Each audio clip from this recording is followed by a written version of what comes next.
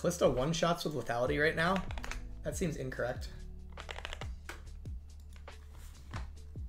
Is that actually true, though? Let's go find out. All ranks. What's Kalista doing? She is a stacker. So I guess I'll say this. You came in saying, hey, Kalista no longer stacks. She's a lethality character, and that's really lame, and she one-shots you. That seems to just not be true for the average Kalista player. So I would mention that, like, yeah, that would suck if she was a lethality champ. I think that would not be ideal for her because her whole gameplay is about attacking a lot. But that seems to be the case, is she's still attacking a lot. So I don't really know where you get the impression that she's a lethality one-shotter, but it just doesn't seem to be the case for the majority of players. Pros for playing her lethality a bit. If that's the case, it probably catches on and we'll probably have to do something about it. But the average player experience on Kalista does not seem to have anything to do with one-shotting with lethality. So at least for now, it seems like she's fine. Kalista mains are mostly playing lethality. I just looked and that's just untrue. Echo in space. I have a feeling that you are running into a small subset of Kalista players, which probably is a little echo chambery, but looking at what she's actually building, lethality is incredibly low presence on the chain. So I'm not sure that the statement Kalista mains build lethality are correct. I do agree with the statement, though, that if Kalista's best build is lethality, that is a problem. If Kalista's best build is lethality, we should definitely make changes to Kalista to make her best build be like auto-attacking. But it just doesn't seem like that is the case. Look at this.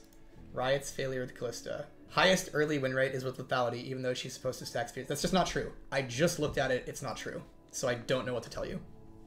I don't know what to tell you. It's incorrect. Now, sorry. There's one thing here. Sometimes people will go look at an item. Here, let's go take a look at Kalista. Again, people will go look at an item and they'll say, whoa, did you know that Ghostblade has a 51% win rate? And Blade of the Ruined King has a 50% win rate. Clearly this is better. That is not the case. So item win rates are very misleading because item win rates, you have to account for things like counter matchups, frequency of play, things like that. So as an example, you would expect that items that are played less would have higher win rates because it means players are selecting them more often in the games that they make sense. So like if Blade of the Ruined King is 50% win rate, and the lethality items are also 50% win rate, it doesn't really indicate much. You'd expect these to just be 52, 53 at a baseline to be viable on her. And so what this tells me to be like, hey, 20% of Emerald players are building lethality. It's like, oh shit, okay, so lethality might be viable on her. And I don't have a problem with that, by the way. I don't have a problem with lethality being viable on Kalista. I think it would be bad if lethality was the #1 thing for her to pick. I think that would be very bad. But like if she has like a lethality build that sometimes she goes and she one-shots people with it, like that's not a problem. What I see by these item pick rates is telling me that there's probably a viable lethality build that's worth picking sometimes. This also tells me that like it's possible that in the future she gets played more and more lethality and we'll have to do something about it. But what I'm seeing from these pick rates right now is her best and not her best, but her most popular build is Blade of the Ruined King, which is an attack speed build. And on top of that, it seems to be very similarly, if not more viable to these other builds.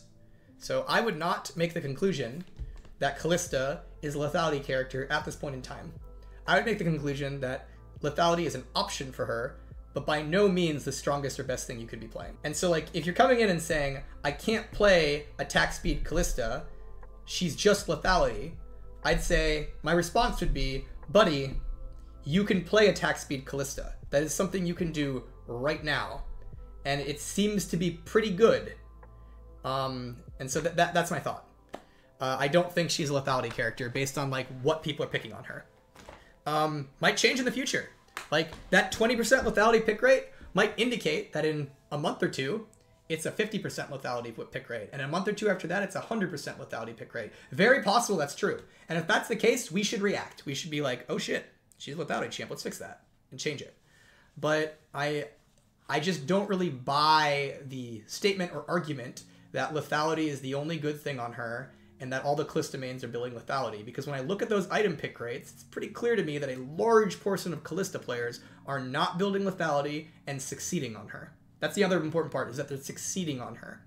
It would be different if like I looked at those things and like Ghostblade was like 60% win rate. I'm being a little hyperbolic, but let's say we go in there and Ghostblade has a 10% pick rate and it's 60% win rate. I'd be like, huh, actually, Ghostblade might be kind of bonkers and people just haven't caught on yet. We should maybe do something about that.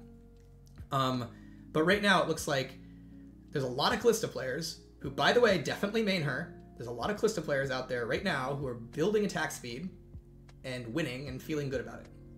Now, you could say Kalista as a champion might not feel good right now. I think I could buy that. That's because she's balanced around pro play and it always has been, right? So there's definitely, surely there's a lot of Kalista players out there who are like, I build attack speed and it feels bad. I could see that being a reasonable statement. Like, I build attack speed, it feels bad. But I don't think, looking at that data at least, that it's because lethality is OP or the thing you should be doing. It's probably more because Kalista just generally tends to feel a little under the weather in regards to solo queue, because she's balanced for pro and the best players in the game. That's the thoughts. That's my Kalista opinions. One thing I want to really caution you about is if you are on a subreddit or a Discord about your character, there's something very important you need to know. That subreddit or Discord is completely unrepresentative of the average player who plays that character. You need to know that, okay? So one of the pitfalls that a lot of Redditors or Discord users will have is they'll go to their Briar mains Discord and they'll talk to all the other Briar mains in the Discord and they'll make conclusions that they all agree with, all 100 of them, and they'll be like, well, clearly everybody thinks this because we're the Briar mains and everybody in Briar mains says this and agrees with it, so clearly this is the case. You have to understand that that is completely non-representative, that Discord, that Reddit, whatever, of the average player who plays that character. Because the average player who plays that character is not on Discord, is not on Reddit, is not out there talking about the character. They're out there running it down in solo queue. And so just remember that when you're on a mains Discord or subreddit, you are a very small subset of the player base. That doesn't mean your opinions are wrong, to be clear. It doesn't mean you can't have opinions and they couldn't be right. It just means that like you're a very small subsection that probably thinks in a very specific way. And that way you think might not be indicated by the average player of that character. I'll give a quick example here. When I was reworking Morgana, I went to the Morgana main subreddit and I looked at what they were all saying there. And the number one thing I saw from the Morgana main subreddit, like multiple times, was we should increase Morgana's auto attack range. They're like, I really want to play Morgana more actively in lane. I want to like auto attack more. The reason they were all saying this is because if you were on the Morgana main subreddit, you were probably a very invested and competitive Morgana player. And so I actually tried in my rework to give her some auto attack power. I buffed her auto attack range. I gave her a passive that like let her suck soul out of you when she auto attacked you, stuff like that. And it actually tested really well internally with like designers. Felt really good. Then we took it to player labs where we got like a bunch of Morgana mains, like average Morgana players, not Morgana Redditors, but just average Morgana players. And we got them all to play it. And they universally hated the auto attack stuff. Because it turns out that the average Morgana player could care less about auto attacking. That's not why they're playing her. They're playing her because they want to throw Qs, stun you for 3 years, and shield their allies from Black Shield, right? Like that's why the average Morgana player is playing her. But if you'd gone to the Morgana main subreddit, you would have gotten a completely different opinion. You would have gotten like, I'm playing Morgana and I really just want to auto attack in lane all the time because it's like, well, no, that's just a very specific set of like highly invested, competitive minded Morgana players who are trying to think about how they could beat a Lulu in lane. Whereas like most Morgana players are just out there to throw Qs and laugh at you when you get rooted, right? And so for them, they didn't want power in their auto attacks because that's not why they were playing Morgana. And so it's basically an anecdote of just like, when you are in a small internet community, you should be very careful that when you talk about a thing, you recognize that you aren't representative of everybody who plays that character. Doesn't mean you can't have opinions, doesn't mean your opinions can't be right, but just remember that like if you're making statements like everybody thinks this, I would like adjust that statement to Morgana mains on Reddit think this, which is very different from all the Morgana players think this. It's a very different statement.